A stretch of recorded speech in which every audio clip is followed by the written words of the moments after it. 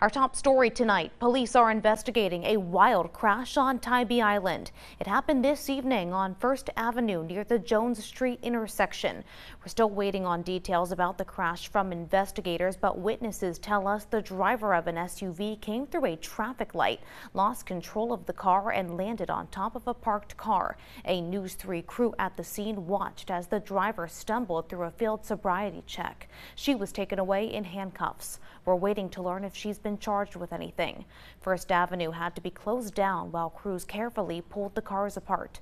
Georgia Power was also at the scene because the SUV was propped up on a power pole.